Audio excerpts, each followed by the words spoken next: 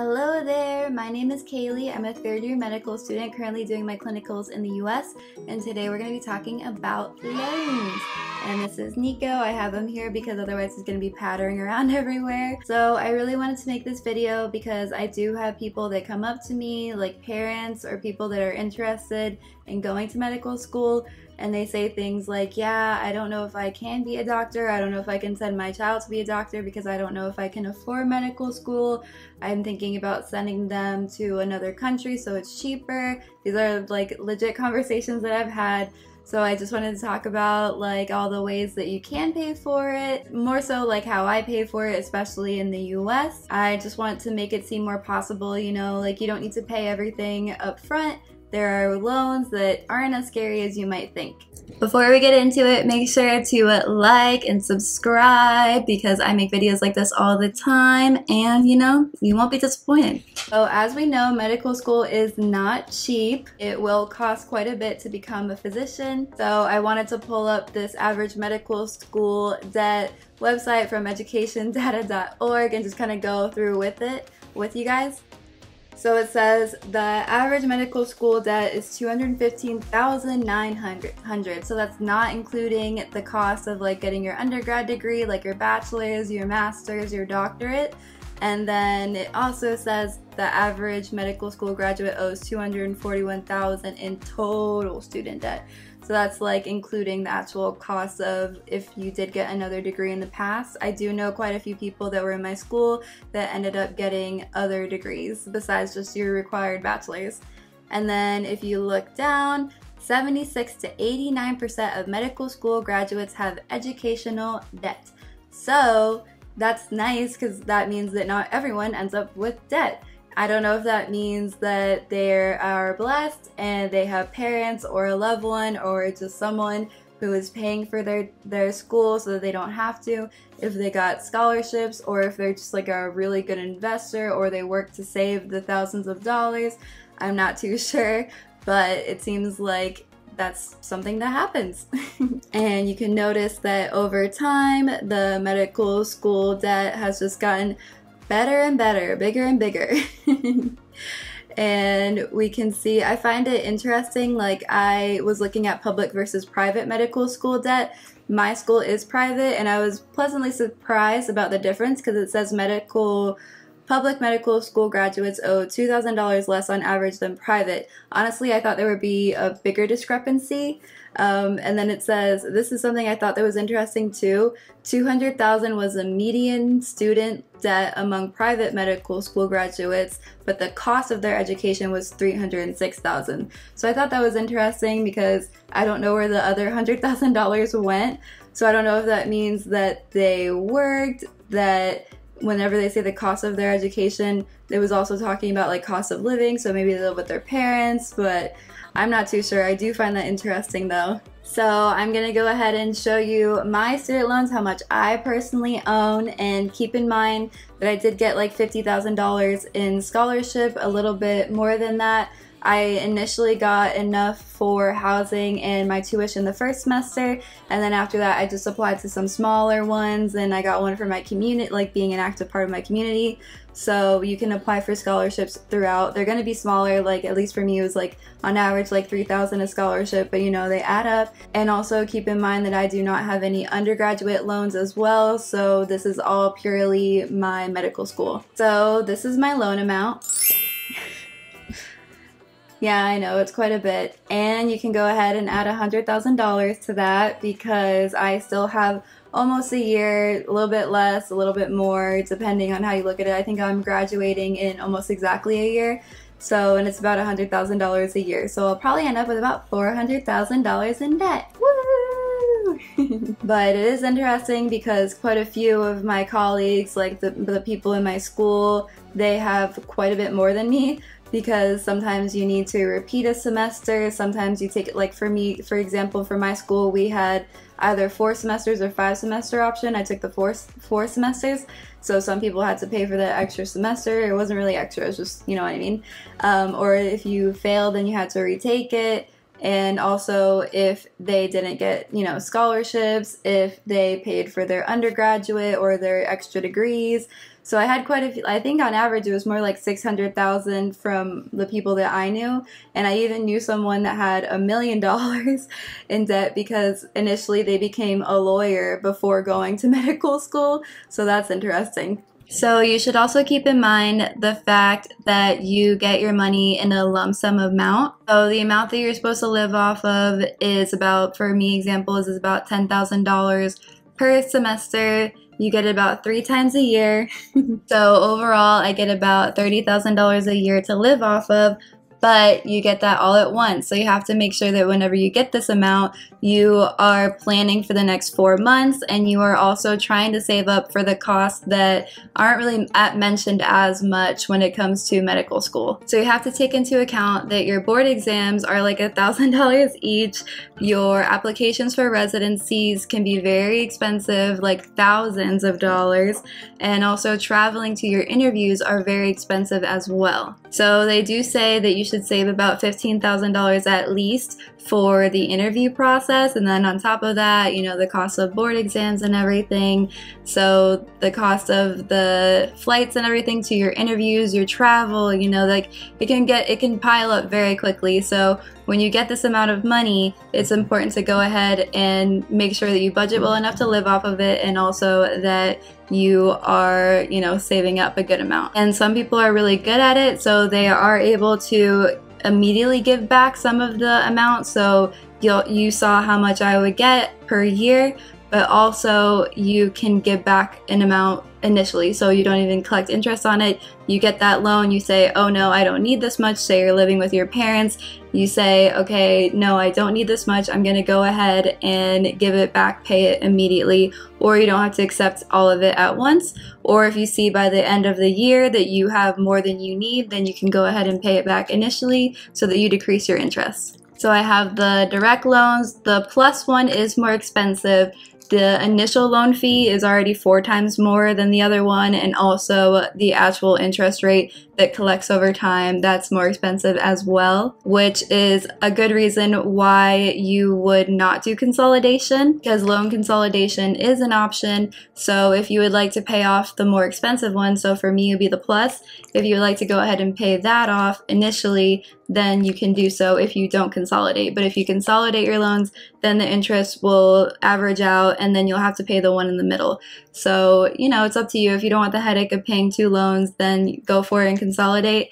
But if you would like to pay a little bit extra money towards the one that is collecting more interest, then that's an idea as well. And now I'm going to go ahead and go into the repayment plans. I'm going to read them off and also show them on the screen because, you know, it's hard to memorize. So there are 3 non-income based ones, and the 3 non-income based ones are the standard. So that's one where you would just pay 120 monthly payments, and it averages out to 10 years. And that's your entire loan. So all of your loans are paid off within 10 years, and you have a standard payment. That's why it's called standard. And then you have the graduate payment. So the graduate payment starts out lower and then gradually increases. And for that one, you are going to end up paying a little bit more than standard because, you know, in the beginning, the interest will be gaining more because you paid less. But it does make sense if you would like to pay it off within the 10 years.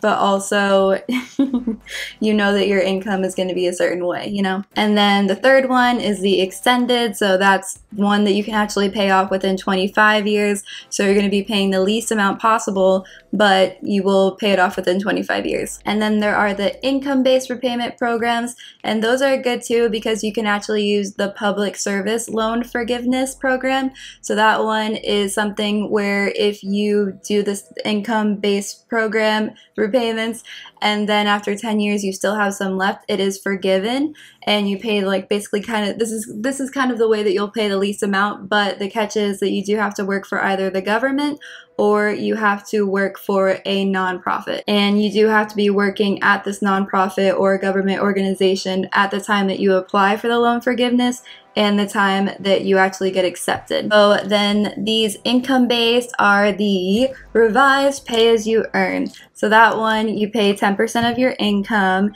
and it is forgiven after 25 years if you still have some left. And and you have the pay as you earn. So that one's kind of the same thing where it's 10% of your income, but it guarantees that you will not pay more than the the standard payment, basically, like what it would take for you to do 10 years. So for the revised one, you could potentially pay more than the 10-year payment, but for the pay as you earn, you're always going to be paying lesser than the 10 years. Get it? Contingent, and that one is 20% of your income. And then there is the income base, and that one is 10 to 15% of your income, but it's kind of similar to the other pay as you earn, where it will not go over the 10-year program, 10-year payment.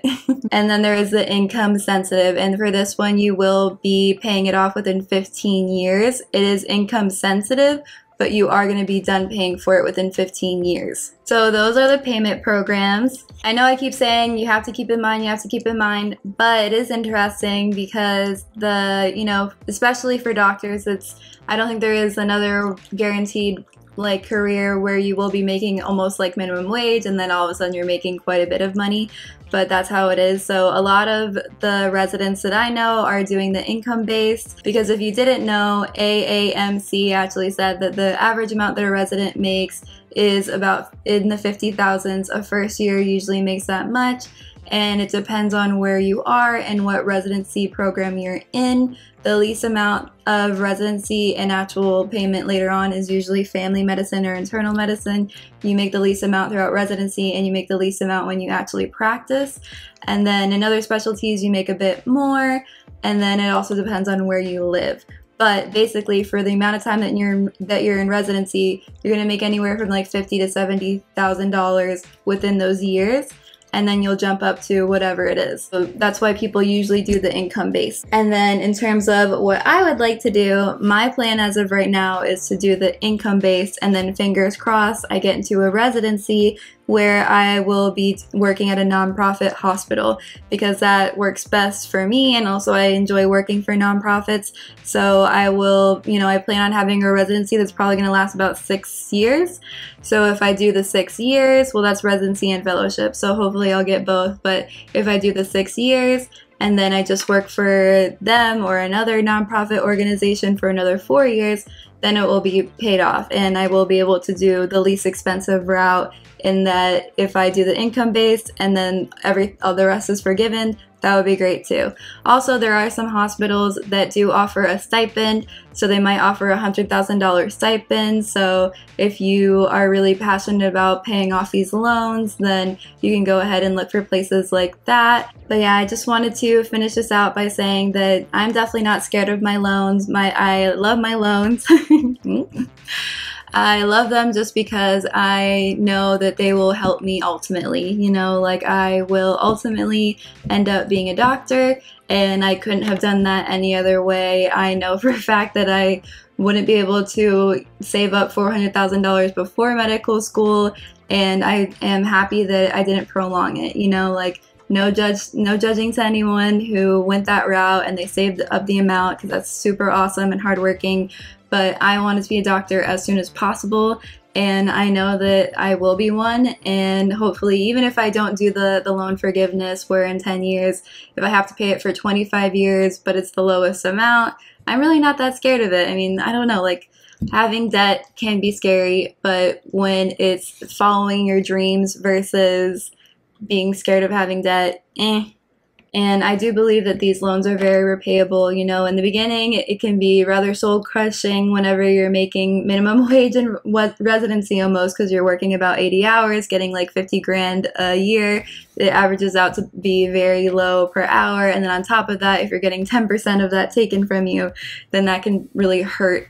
But once you're an attending, it's really not as bad. But yeah, hopefully I inspired you, maybe even a little bit. Maybe you're a little bit less scared of taking out that loan and you're able to pursue your dreams, or you're wondering how the heck am I going to pay this back? And hopefully the information that I gave you kind of can tell you what. I am by no means amazing at knowing this stuff though. I don't know everything about loans. I don't know everything about repayments, about interest, or anything like that. I'm sure that there are great financial advisements. I know that there are like banks for doctors.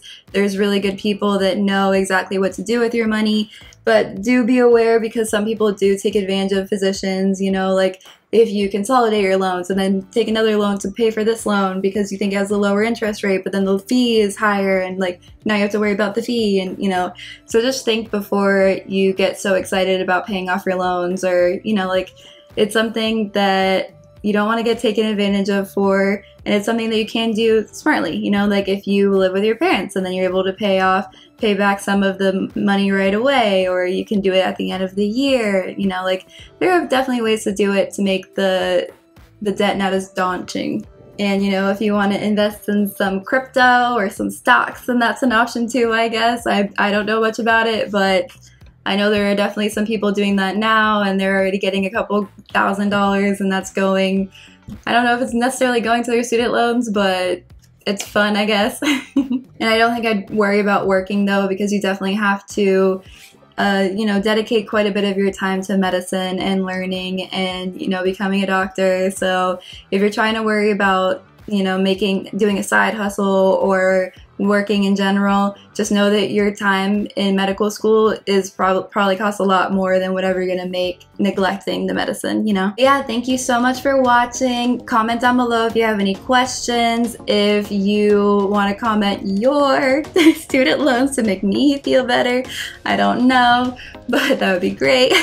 Yeah, like I said, I just really want medicine to be more obtainable. I don't want people to be scared of taking out loans. I know that some of the parents that I talked to, I kind of gave this speech to, and at the end of it, they're like, oh, okay, all right. So I just wanted to put this out on the internet, and yeah, like I said, if you have any questions, please comment them down below. And if you like this video, please make sure to like, share, comment, subscribe, and hit that bell notification if you want. I'll be making more medical student videos. That's what I do. And yeah, keep up with my journey, and I hope to see you next time. Bye. Usually 3 times a year, so I'm supposed to live off about